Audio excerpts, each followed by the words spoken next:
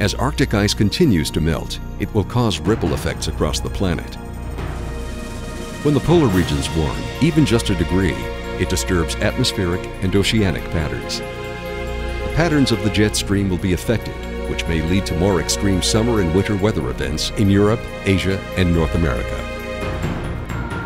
Not only will our weather change, but sea level will rise too. Sea ice melt itself does not cause sea levels to rise because the ice is already in the water.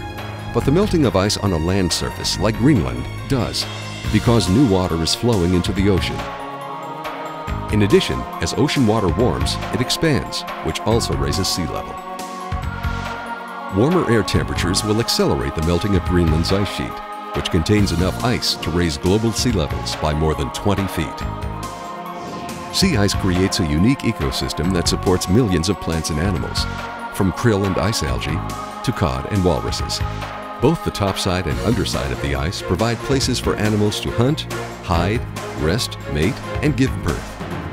Without sea ice, Arctic plants and animals must either adapt or migrate. If they can't, they will go extinct.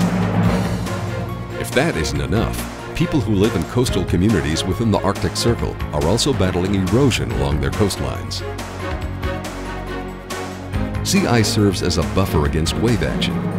Without it, the wind blows across a larger region of open water, resulting in stronger winds and bigger waves that erode the shoreline. These communities must relocate inland, where their homes and land could be washed out to sea.